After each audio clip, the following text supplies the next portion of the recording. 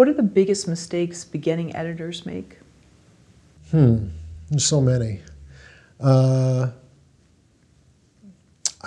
think that, you know, some of the biggest mistakes that beginning editors make is to be fearful to make a cut. You know, be fearful to just dive in and start experimenting and playing with the material and looking at it as something that you can play with and have fun with. I think a lot of people are afraid to jump in and make that cut. On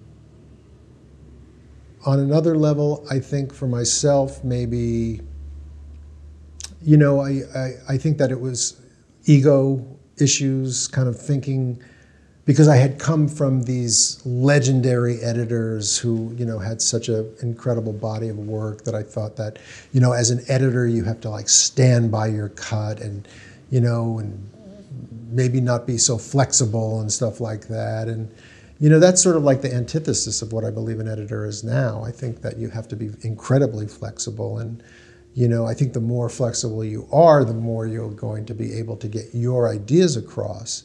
So I think that's sort of a big mistake. And then, you know, I think that a lot of us as editors, although I don't really consider myself an introvert, I think a lot of editors are introverted, and maybe younger editors don't understand the importance of getting out there and meeting other people and networking and putting yourself out there. Those are a few of the kind of, I think, the mistakes that people make. The other, maybe one more would be like young editors, you know, maybe not young editors, but young people starting out. Maybe they've come out of film school, maybe they've made a few films on their own, but they're just getting into the business and they're just sort of like maybe trying to break in or get their foot in the door. And they talk about like their films and things like that. I think that a lot of people don't want to hear about that kind of stuff. They want you to do what you need to do, like go get office supplies and get the lunch order correct.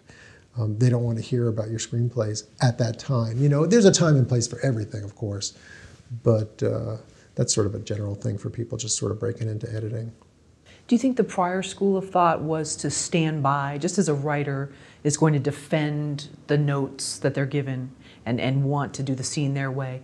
Was that sort of the prior school of thought of defend your cut, I want to do it here when he comes in the door this way, and the producer saying, no, do it after, you know? Was that sort of the prior thought? I do think that that is sort of like a, you know, a throwback from an earlier time. You know, when the auteur theory maybe sort of, you know, prevailed stronger, and people were able to kind of, or people, you know, were able to stand by their artistic vision. I think the business has become much more of a commercial endeavor for the most part. I think that if you get involved in a film with that sort of artistic vision these days, that I think, you know, maybe like the people who hire you and everything, everybody's cards are on the table, so it's not. But again, you know, as editors, we're service people. We're there to help the director have his or her vision, you know, realized. So, you know, there's plenty of times where I don't think that maybe a scene works as good after doing the director's notes, but it's their baby, you know, and we're there to help them out. I've learned as I've gotten older that you get a lot more bees with honey than vinegar, and there's different ways to present your ideas other than drawing a line in the sand.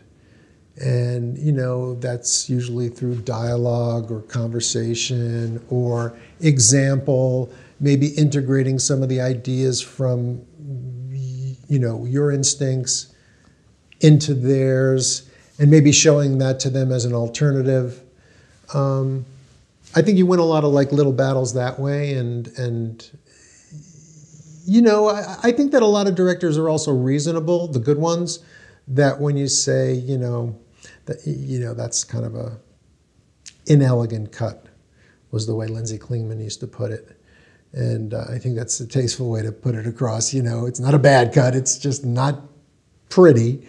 I think that, you know, good filmmakers are open to that.